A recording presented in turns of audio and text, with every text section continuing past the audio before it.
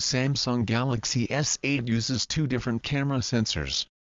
It turns out the Samsung is using two different sensors for the back and front camera in the Galaxy S8 and S8 Plus.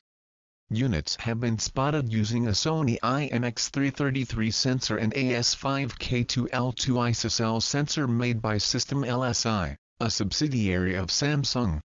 The same goes for the new 8MP autofocus front-facing camera. Underneath the optics is either a Sony IMX320 unit or an ISOCELL S5K3H1. The different cameras share the same specs across the board though.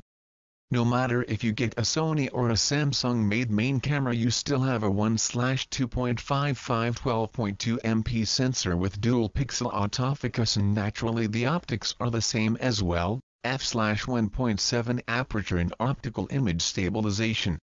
So the pictures from either camera should ultimately be the same, no need to worry. It's nothing new for Samsung to use two different camera sensors. The Galaxy S6 and S7 both used both Sony and Samsung's own ISOCELL sensors too.